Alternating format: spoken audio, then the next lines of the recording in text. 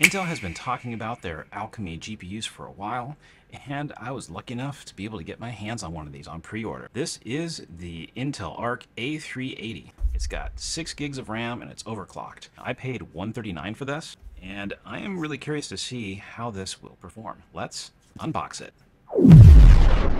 Now, before opening it up, I do want to go over a couple of things. The XESS upscaling is potentially a game changer, and I say potentially because we don't know really how well that's going to work, but in essence, the theory is to be able to go ahead and take a game that is only playing at 1080p on like medium settings and upscale how it looks up to like 4K and having more image quality. Meaning that a cheaper card like this, although you might have settings set lower on it, might actually look better and perform better than the same title on a Nvidia or AMD card that is configured with higher settings for that same exact game. Now, just to go over the features here on the box, it's the Intel Arc A380 and has 6 gigs of RAM, and it has 3 display ports and 1 HDMI port. Opening up the box, just have foam here on the top and this GPU. It's a quick installation guide.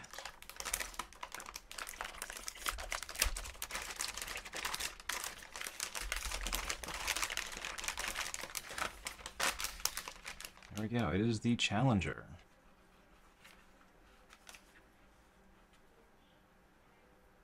And here we have the single HDMI and then 3 display ports. Now we have this little protector here. Go ahead and take off plastic.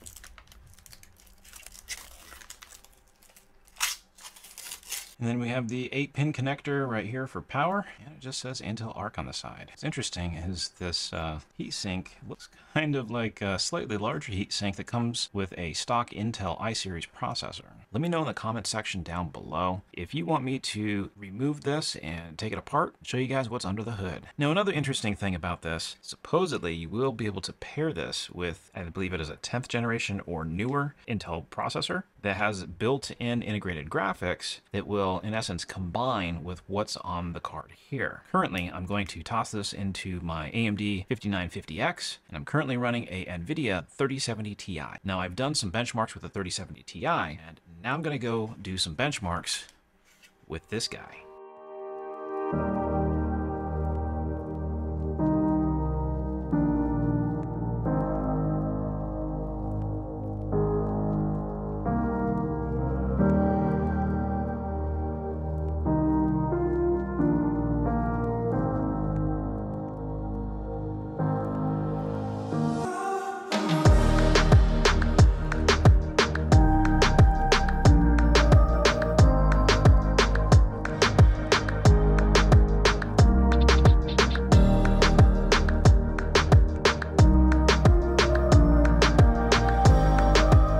Originally, I read online that if you had a 10th gen Intel processor or newer, that you could pair up the integrated GPU with a Intel Arc GPU as well. And unfortunately, that is not the case. As you can see in this picture here, where my son was playing a game, it does not use both GPUs. Now, I did find another article that I'll link down below that apparently Intel will do dual GPUs with certain applications. So if it's not specifically supported, then it won't be able to use both GPUs at the same time. Now for the benchmarks. I did use the latest beta driver for the Intel Arc A380 GPU, which is version 31.0.101.3276, and that was released on August 26th of 2022. Now in 3D Mark, it scored 4368 with the latest drivers. The integrated graphics on the i5 12600K, which is the UHD graphics 770, scored a measly 867 on 3D Mark. Now, the Intel Arc A380 GPU scored 4,387, while a Radeon RX Vega 56 Flash 264 went ahead and got 6,980 points. Now, if you look at an older Nvidia 1050 Ti, it only scores a 2513. So compared to the 4387 for about the same price point, you can kind of see where Intel might be a decent choice for a lot of consumers.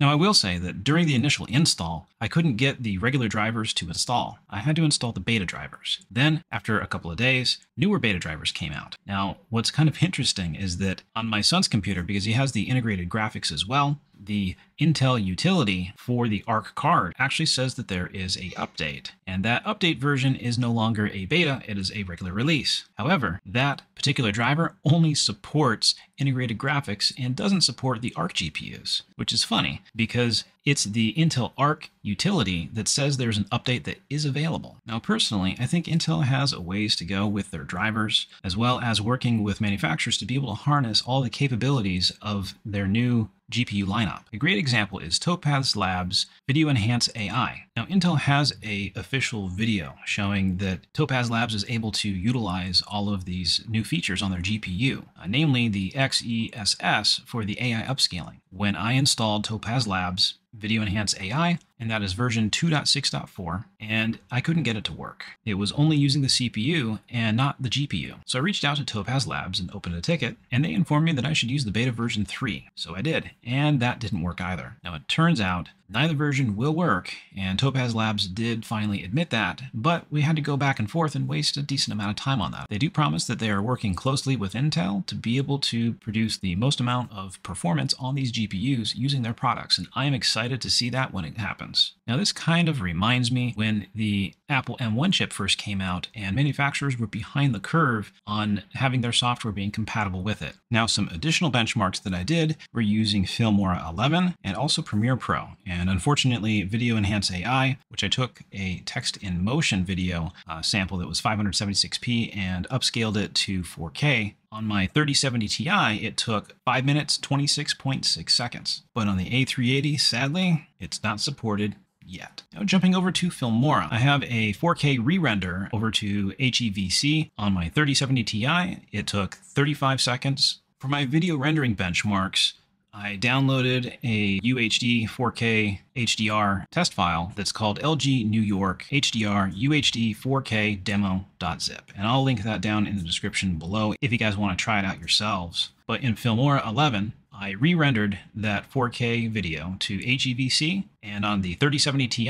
it took 35.24 seconds, and on the A380, it took 17.18 seconds. That's nuts. Now doing the same tests, but on H.264, it took 15.06 seconds on a 3070 Ti, and on the A380, it took 17.2 seconds. Now this next benchmark was really interesting. It's because it uses the AV1 codec. Now, I don't really want to go into details on it, but basically it is more efficient than HEVC, and Intel has the very first card that is hardware accelerated for this. On my 3070 Ti, it took 1 minute and 10.5 seconds for it to re-render that clip, and on the A380, it took 19.81 seconds. That is impressive. This is a $139 card. Now jumping over to Premiere Pro, I did the same exact re-render and rendering it out as HEVC. On my 3070 Ti, it took 22.66 seconds. The A380 took 27.24 seconds. And rendering out as H.264 on my 3070 Ti, it took 21.89 seconds, and on the A380, it took 21.46 seconds. Overall, if you're a creator, this card might be of interest to you, especially for this price point. Now think about it, for 139 bucks, you get similar performance to a 3070 Ti,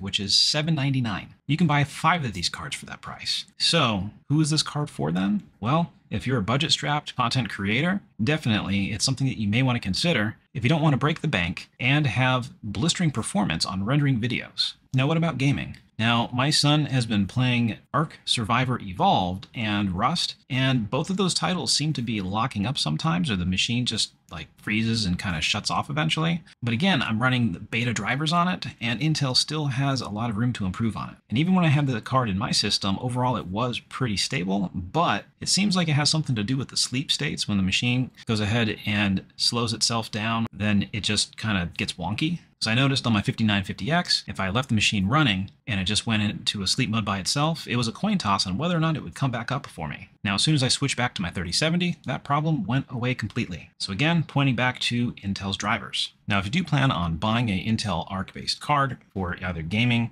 or content creation, you may want to hold out a little bit, either for the drivers to be more stable and supported by major titles, because right now there's only like 14 titles, I believe, that are supported by the XeSS upscaling algorithm, and they're going to have more powerful cards coming out to compete against AMD and Nvidia. And by introducing a new Blue Titan to the arena, I see both AMD having to step up their game and Nvidia holding back future inventory of the 4000 series GPUs will have more pressure to go ahead and release on time and on schedule with available stock. So even if AMD and Nvidia do another paper release this time around like they did last time, Intel, if they can bring the performance to the table, I think is a real threat to them. Now, if there's any certain games or applications that you want me to benchmark with this particular card, drop it in the comment section down below and I will do that in a future video. Also up here, once it's available, I'll go ahead and have a playlist just for the Intel Arc GPUs, and I'll catch you in the next one.